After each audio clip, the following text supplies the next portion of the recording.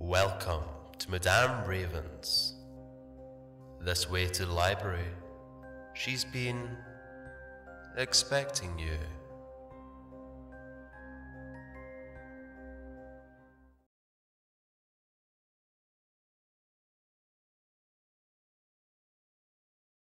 We had to make up scary stories to tell in class, but one stood out from the rest. By Sam Haysom. Back when I was in primary school, we had a teacher that everyone hated. Mr. Hanscom, his name was. He taught us English.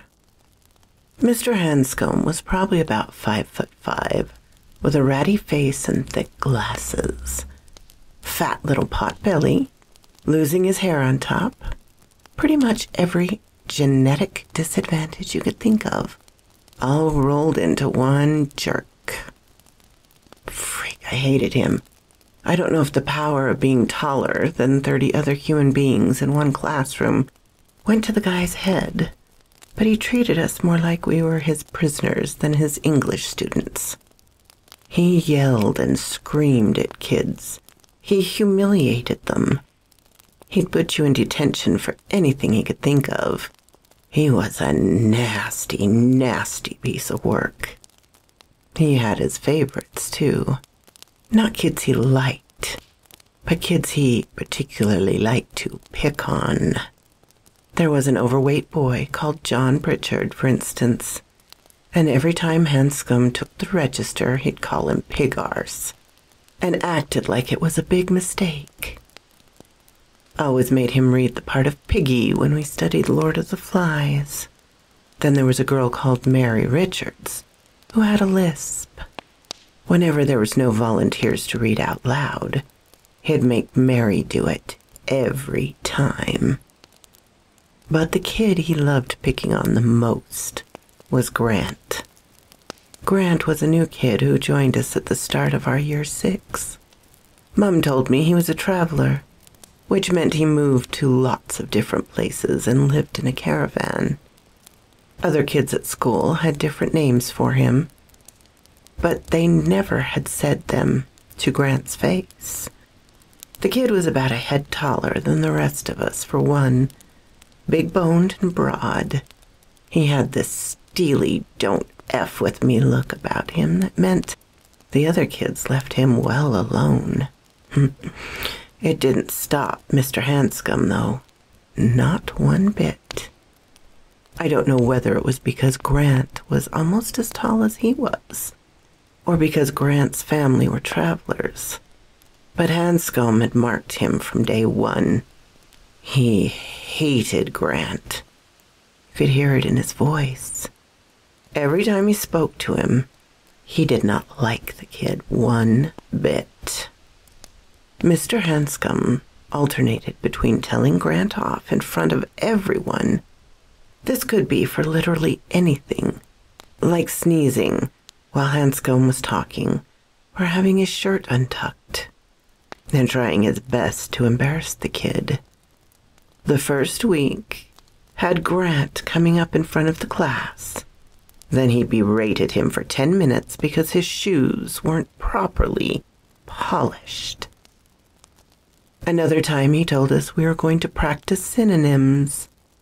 Then he wrote the word different in the middle of the blackboard. We had to take turns going up and writing words around it that meant something similar. When we were done, Mr. Hanscom gave a thin smile. Now we need someone well-versed in this subject to volunteer to read all these words out loud to the class, he said. How about you, Grant? I think he'd been expecting Grant to be a slow reader, but he was wrong. The kid might have looked like a thug, but boy, could he read. He rattled through those words with no problems at all, never giving any hint that the subject matter affected him. I could see Hanscom's smile slowly turning into a scowl the longer it went on. Things carried on in the same vein for most of the autumn term. Hanscom needling, and Grant putting up with it as best he could. Then, come October, we had a special assignment, one for Halloween. The idea was to go away and write a scary story, so we could take turns reading them out loud in the class on October 31st. I don't remember many of the stories the other kids told that day. I barely even remember my own. I think it was something pretty generic about a monster in the cupboard of my room. But I remember Grant's. Even all these years later, I still remember it. The story Grant told was sort of a folk tale, and it had me hooked from the moment he began. Here it is, in Grant's words, as best as I can remember. Once upon a time, there was a family of witches who lived in a cave. The witches kept to themselves, and most of the people and creatures in the nearby village left them well alone. But there was one exception.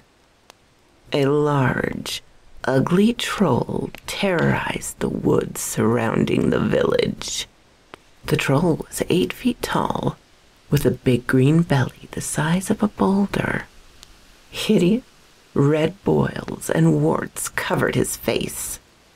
He ate anything that was foolish enough to get in his way. Now the troll thought he owned the woods, and he didn't like the fact the witches were living in a cave so close to them. He didn't like it at all. But there wasn't much he could do about it. Whenever he'd seen the witches, he'd given chase, but they'd always run back into the safety of their cave. They'd crawl back into the darkness between the rocks, and the troll was too big to follow them.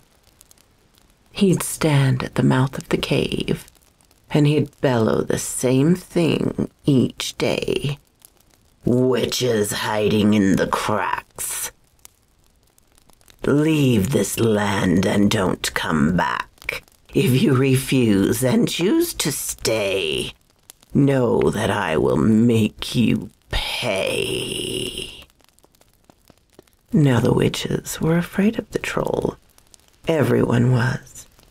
But they didn't have anywhere else to go. So for a long time, they survived as best they could. They'd sneak out of the cave to get food and fetch the items they used to brew their spells. Whenever the troll was out of sight, and whenever they saw him, they'd run back into the darkness. The troll was never smart enough to catch them, and he got angrier and angrier. Soon he started killing animals and leaving them to rot in the mouth of the cave. Soon he started killing animals and leaving them to rot in the mouth of the cave. Badgers, foxes, birds. One day he even caught a child from the nearby village and left his tiny broken body in the cave's entrance. When the witches came out the next day and saw this, they were horrified. But they also spotted something else. Something the troll would never have noticed. Stuck amongst the blood and broken remains of the child's body was one thick, black hair. A hair from the head of the troll. And when the witches saw this, they finally knew what to do. They took the hair and they gathered up some of the twigs from the forest, and they wove it all together into a miniature wooden doll. They made it tall and fat and ugly, so that it looked as much like the troll as possible. Then they gather round it in a circle to cast their spell. And when they were finished with their magic, they got the doll and took turns sticking pins in it, pin after pin after pin. By the time they were finished, the thing had over 100 sharp sticks of metal peppering its wooden body. The next day, there was no dead animal outside their cave. There was no sign of the troll at all. The witches looked for it in the forest, and soon enough, they found some black troll's blood staining some nearby ferns by the river. They followed the trail. The blood got thicker the further they went along, and the stains grew more and more frequent, fresher. Finally, in a clearing, not far from the village, they found the troll itself. It was slumped in the shade of a giant oak tree, eyes closed, pulling in shallow breath after shallow breath. And it was bleeding from 100 tiny mouths that had been carved into its green flesh, its black blood leaching out of it in the most slow and painful way imaginable.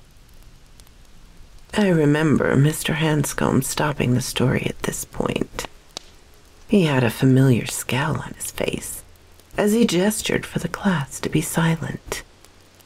You could tell everyone had been into the story because of a bunch of kids groaned when Hanscom put a stop to it. Yes, okay, he said, holding his hands up for quiet. I think we've heard quite enough, Grant. That was predictably unpleasant. I suppose you can take the boy out of the caravan, but you can never quite take the caravan out of the boy. That wasn't the last day I saw Grant, but it must have been close. He left our school a couple of weeks later. Family moved away. I heard they went further south, but no one really knew for sure. All we knew was that one day Grant was in lessons, and the next his chair was empty. Gone, just like that. And a few days later, so was Mr. Hanscom. It started when a supply teacher appeared one morning to take his English class. We didn't think much of it at the time, just assumed he was sick or something. That was until we saw the front page of the next day's newspaper. We never found out all the details. There was a talk from the headmaster, and whispers in the playground, sure, but mainly just a lot of rumors. No one knew quite what to believe. The one thing everyone could agree on was that Mr. Hanscom had been murdered. The police had no leads, and the details of his death were apparently too grim for the paper to print. I don't know what it was that drove me to go looking for the spot where Grant's family had been camping. Simple curiosity, perhaps. Maybe the fact I couldn't quite shake the memory of the story he told. Whatever it was, I spent the weeks after Hanscom's murder riding my bike around the local countryside after school and at weekends, trying to track down their old campsite. And eventually, I found it. It was a man who worked in a newsagent on the edge of the nearby village that gave me the tip, pointing me in the direction of some fields along the forest. Said the travelers had been staying somewhere over that way.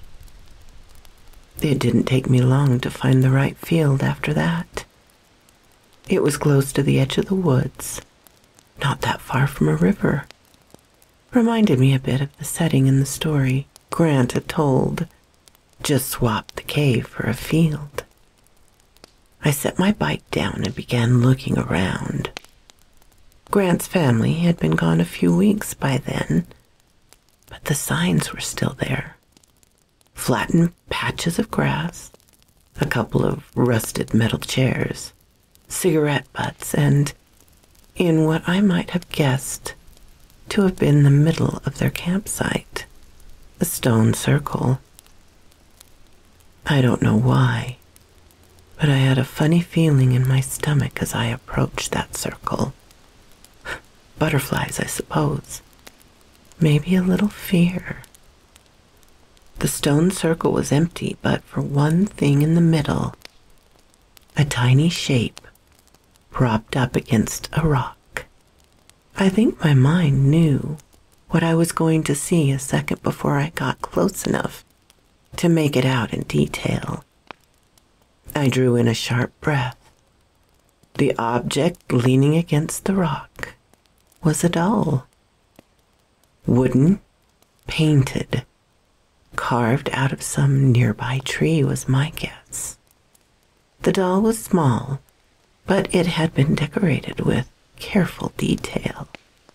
A little pot belly, thinning hair. I recognized Mr. Hanscom almost immediately. There was only one thing different. Only one thing that separated the likeness of the doll from the image of Mr. Hanscom that had appeared in the local paper. Something subtly wrong with the face. I leaned closer to get a better look and felt a wave of nausea roll through my stomach. Both the doll's eyes had been gouged out. So quoth this raven. My thanks to Sam Haysom for allowing me to read his lovely story. Shades of Lovecraft and the Cats of Ulster there for you. Wonderful story. Thank you so much, my darlings, for coming to listen. And special thanks to my Patreon supporters, Ermin Case, Darren and Jennifer, and Laura.